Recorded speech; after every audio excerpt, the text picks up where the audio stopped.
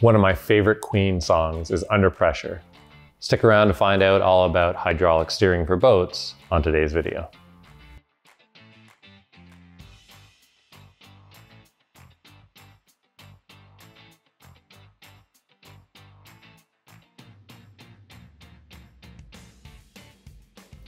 Hi, I'm Sean from Cove Lessons in Boating.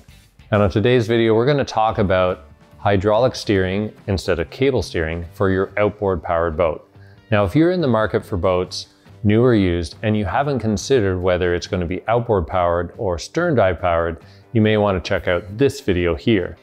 But really today we're going to talk about hydraulic steering on outboard boats. And we're going to go over the pros and cons and why you might want to choose it for your next boat.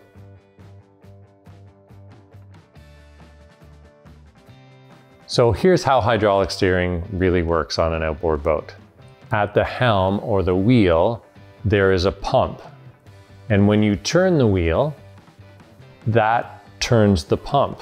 And you are actually putting mechanical force, your muscle, into rotating that pump and pumping the hydraulic fluid from the helm through the tube back to the actuator that's mounted to the engine. And then that actuator transmits the power that you've put into the hydraulic fluid to a motion on the engine, either left or right. And then the fluid continues through the other hose back up to the helm. So it completes a circuit. So you are inputting mechanical force, and the hydraulic fluid and then actuator are transmitting it to the engine.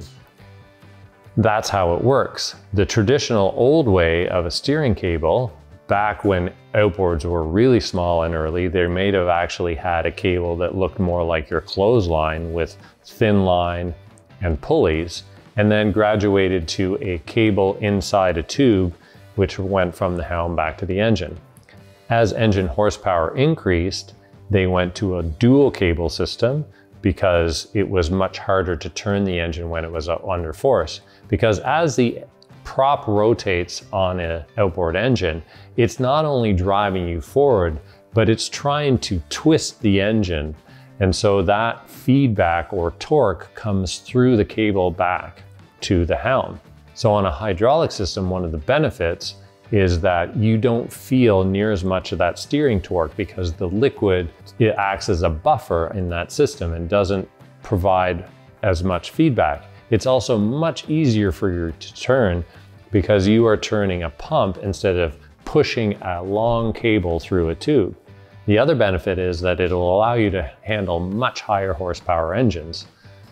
So when people are buying boats, we would recommend at any time that if you're over 115 horsepower outboard, you would likely consider hydraulic steering. There are some cons. The hydraulic steering system is more expensive. So when you go to buy a new boat and ask for hydraulic steering, or you are buying a used boat and have it retrofitted if it doesn't have it, it is a more expensive steering system than a traditional helm and cable. The other downside is that because you're turning a pump at the helm, it takes more turns to go lock from lock. So when you're turning from a hard right to a hard left with a traditional steering cable system, you may turn 1.5 to 2 turns to go from hard right to hard left. With a hydraulic steering system, you may even turn as many as 4 turns to make that same left to right turn. So at a dock when you're maneuvering, it can take more turns to get your boat docked as you position your boat. The last con is that because it's a liquid, it can leak. And if it leaks, it's much like a brake fluid leaking on your car. Air gets in the system and it needs to be bled out before it can work again properly. So there are pros and cons to hydraulic steering. And our recommendation is if it's available and if you're going over 115 horsepower on your outboard, we'd strongly recommend it. Thanks for joining us on today's Cove Lessons in Boating. Make sure you subscribe to get on board for more of these type of videos. If you like today's video, make sure you throttle that like button, get out on the water, have fun, and stay safe.